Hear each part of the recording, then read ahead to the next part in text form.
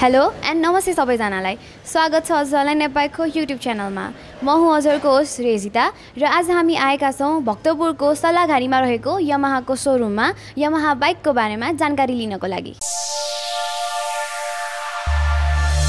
Finally हामी यामाहाको सोरुममा आइसकेका छौँ। यामाहा R15M को बारेमा जानकारी लिनको लागि। यामाहाको बाइक चाहिँ इन्डियामा म्यानुफ्याक्चर भएर नेपालमा आउने गर्दछ। यो बाइकको बारेमा हजुरलाई अझै धेरै जानकारी लिन मन छ र हजुरलाई यस्तै अरू कुनै बाइकको बारेमा अझै जानकारी लिन मन छ भने हजुरले कमेन्ट सेक्सनमा गएर कमेन्ट गर्न सक्नुहुन्छ र हजुरहरू हाम्रो युट्युब च्यानलमा नयाँ हुनुहुन्छ भने हाम्रो युट्युब च्यानललाई सब्स्क्राइब गरिदिनु होला र हाम्रो कुनै पनि भिडियो नछुटाउनको लागि हाम्रो नोटिफिकेसन बेल पनि क्लिक गरिदिनु होला।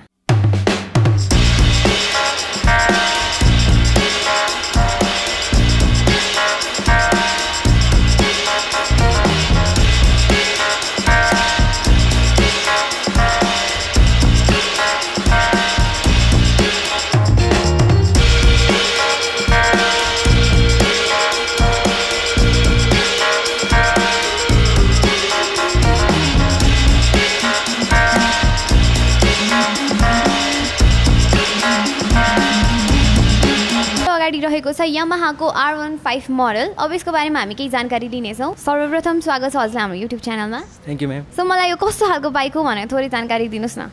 यो चाहिँ हाम्रो अहिले लेटेस्ट यामाहा R15M 155 सीसी को बाइक हो। यो चाहिँ हाम्रो अहिले मेनली यो यङ जेनेरेसनको लागि हो हैन। 155 सीसी को यङ जेनेरेसनले धेरै रुचाएको बाइक भयो। यो चाहिँ स्पोर्ट्समा। हजुर यो बाइकमा चाहिँ कस्तो खालको इन्जिन युज भएको छ? यसमा चाहिँ VVI सिस्टमको लिक्विड कुल इन्जिन हुन्छ। अब यसको टर्कको कुरा गर्नुपर्दाखेरि चाहिँ हाम्रो 14.2 Nm को टर्क हुन्छ अनि हर्स पावर कुरा गर्नुपर्दा चाहिँ 18.4 PS को हर्स पावर हुन्छ। यो BS6 मोडलकै बाइक हो। हजुर यो बाइकको ट्रान्समिसन गियर र टप स्पिड चाहिँ कति छ त?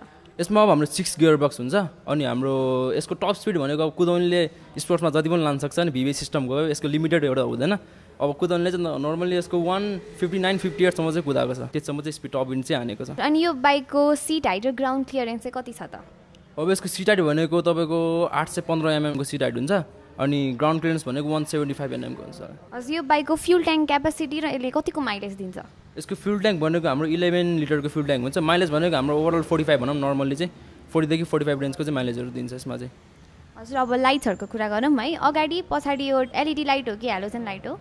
पछाडि चाहिँ हेलोजन नै हुन्छ। अगाडि चाहिँ तपाईँको हाम्रो नयाँ प्रोजेक्टर हेडलाइट भएर आएको छ। पहिला चाहिँ हाम्रो LED हुन्थ्यो, अहिले चाहिँ प्रोजेक्टर हेडलाइट भएर चेन्जेस भएर आएको छ। मेन भनेको चाहिँ पहिला भित्री भन्दा यसमा चाहिँ अपडेट भएर आएको भयो। त्यो फिचर्स भयो, प्रोजेक्टर हेडलाइट भयो, MT को जस्तै हाम्रो त्यस्तो हुन्छ यसमा चाहिँ अहिले।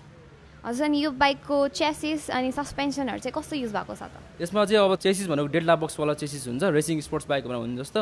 अनि हाम्रो यो सकको कुरामा चाहिँ हाम्रो यसमा अपसाइड डाउन फर्क हुन्छ क्या, जसको कारणले तपाईँले टर्निङहरूमा लिन गर्दाखेरि चाहिँ ब्यालेन्स गर्छ यसले सकले चाहिँ। पछाडि मोनो सस्पेन्सन हुन्छ। अनि अब यो ब्रेकिङ सिस्टमको कुरा गरौँ, यसमा कस्तो खालको ब्रेकिङ सिस्टम युज भएको छ? यसमा चाहिँ ABS ब्रेकिङ सिस्टम हुन्छ, एन्टी लक ब्रेकिङ सिस्टम भन्ने हुन्छ। यसको कारणले गर्दा तपाईँको जुन स्पिडमा तपाईँले ब्रेक हान्नुभयो भने टायर चिप्लिने प्रब्लमहरू चाहिँ हुँदैन हैन। यसमा हाम्रो रेडियल टायर हुन्छ हैन, जुन चाहिँ तपाईँले कुदाउँदै गर्नुभएपछि अलिकति फुल्दै जान्छ, प्लस तपाईँको ग्राउन्डसँग पनि एट्याच हुँदै जान्छ क्या। त्यसको कारणले तपाईँको ग्रिपिङहरू राम्रो हुन्छ हैन। एउटा भनेको अब यसको टायरहरू कुरामा त पछाडिको टायर भनेको 140 साइजको टायर हुन्छ, 140/70/17 को टायर हुन्छ।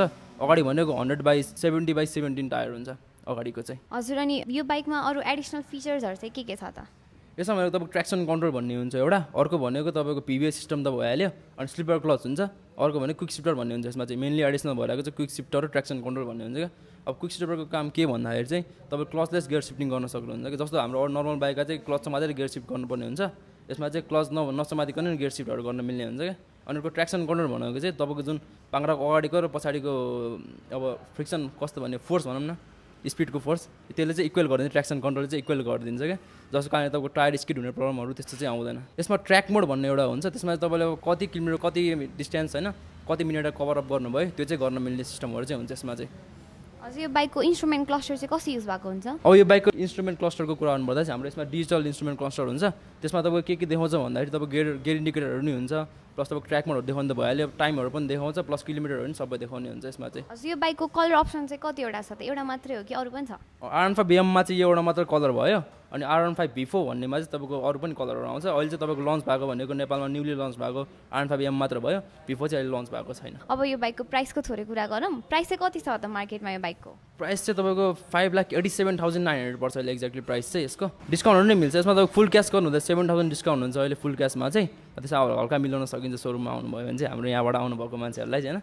अनि अर्को भनेको फाइनेन्सहरू पनि गर्नु मिल्छ फाइनेन्समा चाहिँ 50% डाउन पेमेन्ट गरेर 6% इन्ट्रेस्टमा निकाल्न मिल्ने हुन्छ अर्को भनेको 16% पनि छ हेरी छ फाइनेन्स स्किमहरू चाहिँ हजुर इएमआई गर्दाखेरि चाहिँ कति मन्थको स्किम छ अनि त्यो प्राइस चाहिँ कति तिर्नुपर्छ हामीले मन्थली यसमा इएमआईमा स्किम भनेको हाम्रो 18 मन्थ्सको हुन्छ एउटा 50% डाउन पेमेन्ट गरेर अर्को भनेको 50% डाउन पेमेन्ट 16% पनि हुन्छ त्यो चाहिँ तपाईँको 2 वर्षको हुन्छ हैन 6% भनेको चाहिँ 18 महिनाको स्किमहरू भयो अनि यसमा भनेको अब तपाईँको डकुमेन्ट्सहरू चाहिने हुन्छ फर्स्टमा चाहिँ तपाईँको घरको बत्तीको बिलमा नाम खोल्ने मान्छेहरू आउनु पर्यो लाइसेन्स चाहियो अनि इन्कम सोर्सहरू खोलाउनु पर्ने हुन्छ त्यो 6% को लागि भए चाहिँ नर्मलको लागि गर्ने भए चाहिँ त्यो इन्कम सोर्स चाहिँ खोलाउनु परेन अरू डकुमेन्ट्स चाहिँ चाहिने हुन्छ हजुरले 18 मन्थ्स भन्नुभयो नि हैन एउटा 2 इयर्स एउटा 18 मन्थ्स भन्नुभयो त्योमा चाहिँ मन्थली चाहिँ हामीले कति तिर्नुपर्छ त यसमा तपाईँले 18 मन्थ्समा लिनुभयो भने चाहिँ 50% डाउन पेमेन्ट गरेर मन्थली तपाईँले इएमआई 17,100 समथिङ त्यसै तिर्नुपर्ने हुन्छ मन्थली चाहिँ 17,000 तिरेपछि हजुर हामीले यो बाइक लिन मिल्यो हैन हजुर अनि हाम्रो सर्भिस सेन्टर्सहरू चाहिँ कता कता छ त अब यसको सर्भिस सेन्टरको कुरा गर्नु पर्दा हाम्रो यहाँ सोरुममा पनि एउटा छ अर्को भनेको हाम्रो अथोराइज सर्भिस पोइन्ट एएसपीहरू हुन्छ त्यो चाहिँ हाम्रो ठिमीमा पनि छ अब तपाईँको धेरै ठाउँमा चाहिँ बोर्डेतिर भयो उता अब हाम्रो जग्गाते साइडतिर भयो सबै ठाउँ मजाले छ हजुर अनि हजुरको सोरुमहरू चाहिँ कता कता छ त अब हाम्रो सोरुमहरूको कुरा गर्नुपर्दा चाहिँ नेपालको अधिराज्यभरि सबै मेन सिटीहरू चाहिँ सबैमा छ भनौँ न अहिलेको लागि चाहिँ अनि हाम्रो यहाँ सल्लाहघारीमा नि छ सल्लाहघारीमा चाहिँ हाम्रो यो सृजनानगर चोकबाट अगाडि आउनुभएपछि सल्लाहघारी तिनकुने भन्ने हुन्छ त्योभन्दा 1-2 घर यता आउनुभयो भने चाहिँ देख्नुहुन्छ हाम्रो सोरुम चाहिँ यतै छ हजुर अनि हजुरको यो पार्ट्सहरू पाउन चाहिँ कतिको गाह्रो सजिलो छ त्यो बाइकको अहिले न्युली लन्च भएको बाइक भयो पार्ट्सहरू त अब आइरहेछ तपाईँको पहिलाको बाइकहरू जस्तो एब्जेक्टहरू चाहिँ नपाउला जे होस् आउन चाहिँ आउँछ अहिले न्युली लन्च भएको भयो सामानहरू चाहिँ प्रोडक्सन भएर आइरहेको छ अहिले चाहिँ इन्ट्री भइरहेछ हजुरको यो बाइकको पार्ट्सहरूमा चाहिँ कस्तो वारेन्टीहरूको नि के कस्तो व्यवस्था छ त पार्ट्सहरू भन्दा बाइकमा चाहिँ तपाईँको इन्जिनमा र ब्याट्री अनि पछाडिको सकमा चाहिँ वारेन्टीहरू हुन्छ इन्जिनमा भनेको तपाईँको 2 वर्षको वारेन्टी हुन्छ अनि सक र ब्याट्रीमा चाहिँ तपाईँको 1 वर्षको वारेन्टी हुन्छ हाम्रो thank you for the information thank you ma'am हजुर अनि हाम्रो यो R15 V4 चाहिँ लन्च हुने चान्सेस कति छ त अब कस्टमरहरूले कति सोधिरहनु हुन्छ हाम्रो भ्युवर्सहरूले पनि सोधिरहनु हुन्छ होइन त्यो चाहिँ थोरै भनिदिनुहोस् न